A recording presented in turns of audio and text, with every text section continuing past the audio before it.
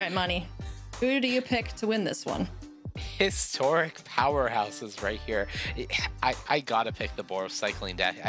Niv-Mizzet is great when it gets going, when you have all 5 colors of mana and you get to Niv-Mizzet, but if you don't have one of those Tyrant Scorns, if you're not ready and they catch you off guard, you're in trouble, and Hollow One really good in this matchup.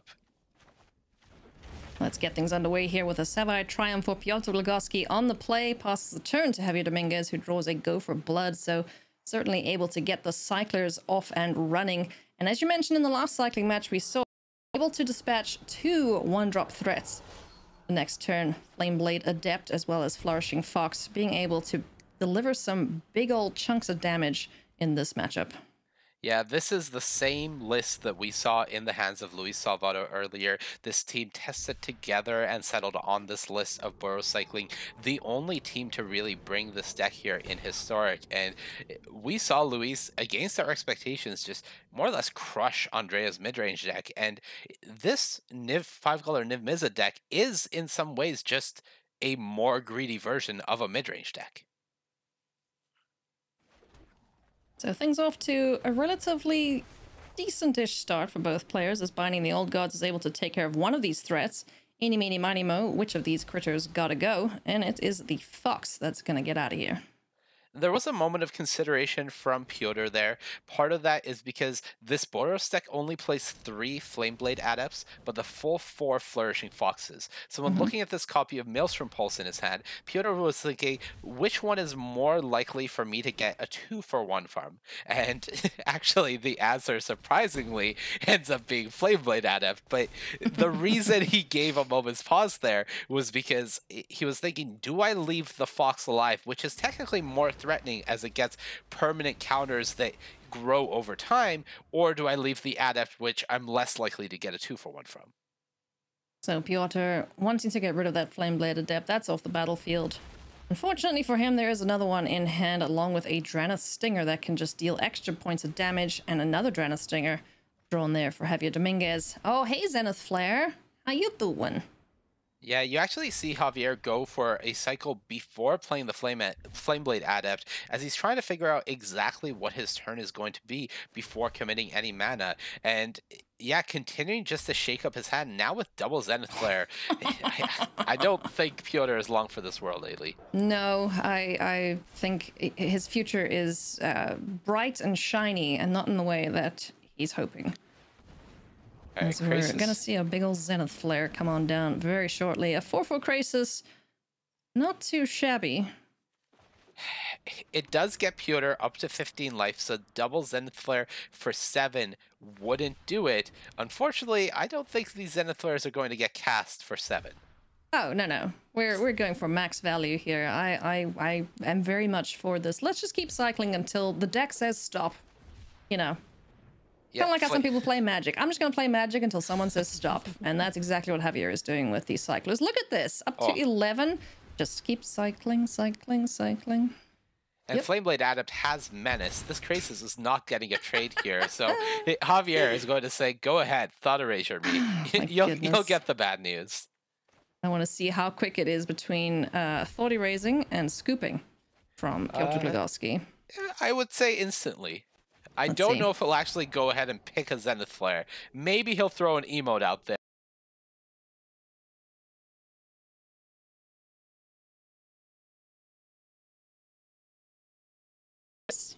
Yeah. Jeez. All right, bring in all the removal spells. Let's go. Okay, post-board, Piotr, again, will get some better cards, but the big card that I continue to be scared of here from the mid-range deck's point of view is Hollow One. There's just not that many answers. Yes, you can bounce it with a Tyrant Scorn. Yes, you can discard it with a Thoughtseize or hit it with a Mortify, but looking at this deck from Piotr, there aren't that many answers to a Hollow One, and I think from Javier's point of view, it's really going to be just try to maintain the aggression, just resolve a few creatures and get them.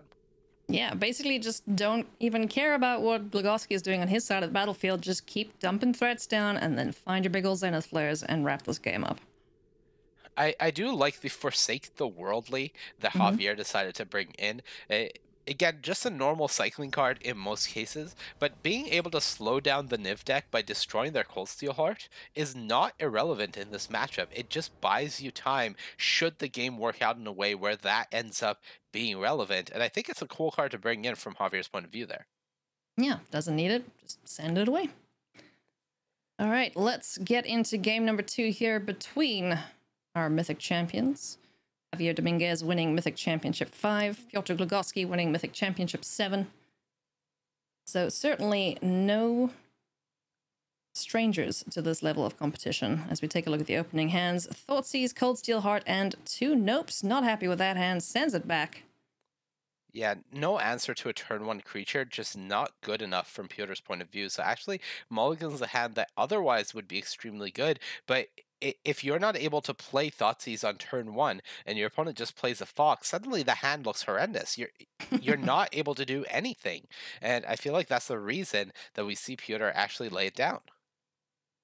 Cold Steel Heart drawn off the top here now, deliberating between taking 2 points of damage to dispatch the Cold Steel Heart or get down another one of these Triomes.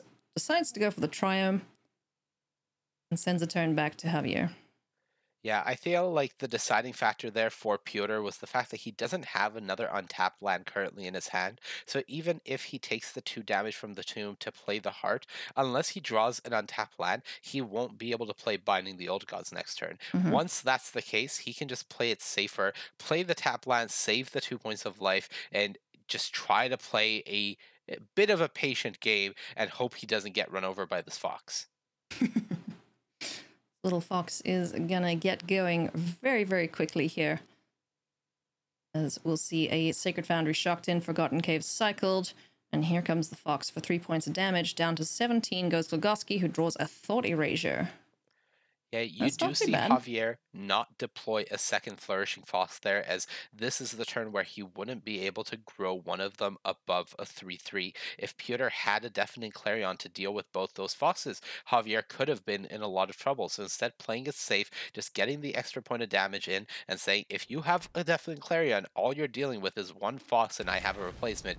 If you don't, the beats are going to continue coming. Another land drawn for Javier. Quite a lot of lands in hand. Luckily, though, some of them do cycle. They're still able to keep this Fox growing. This is the massive advantage that the historic cycling deck has over the standard version.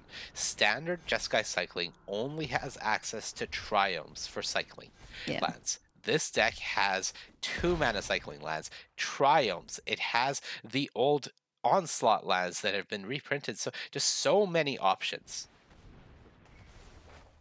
So Piotr Glogowski is going to get a breather here from the damage this Fox has done. Is down to 11.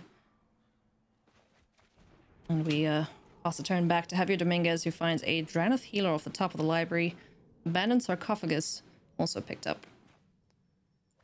Yeah, Abandoned Sarcophagus, an interesting sideboard card for these matchups, as it essentially allows you to get double value from everything that you cycled already and grind later into the game when it comes to these mid-range matchups.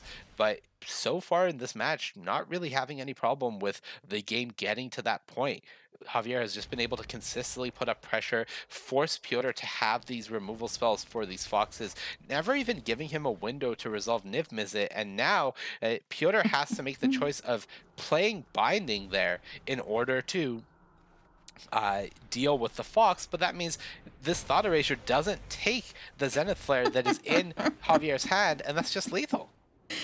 Oh my goodness. So Javier Dominguez cycles his way to victory in round 6.